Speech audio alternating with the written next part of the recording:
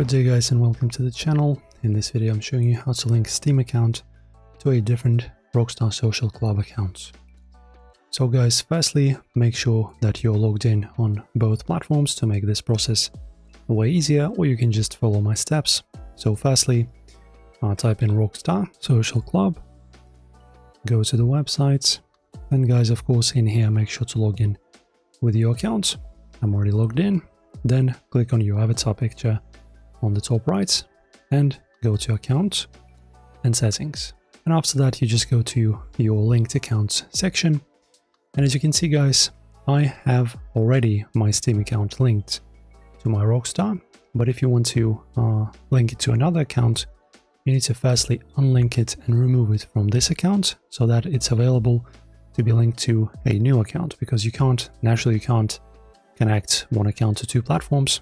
So just click on your Steam ID here. So just click on info here. As you can see, Steam accounts are permanently linked to Rockstar Games accounts. If you're having issues with your account, please contact customer support. So this is what we need. If you want to unlink, you can submit a support ticket and basically write to them that you need to unlink your your Steam from Social Club. So click on submit a request. Now you need to choose account here. Now account settings, unlinking accounts, and you go to submit a ticket and pretty much just type in I want to get my Steam account unlinked from my Social Club account, please. And if you want to upload any screenshots, for example, maybe from your account or something, you can do that and just submit a ticket.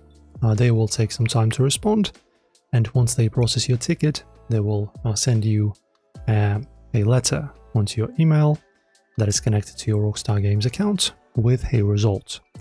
So I'm not really sure if it's really possible to do, because I have not ever attempted to unlink my account from here, Steam account from Social Club. But as you can see, you can just choose to submit a ticket. Just make sure to choose the proper issue. I've walked you through the steps. Submit ticket and wait. So if this helped guys, don't forget to like the video and subscribe.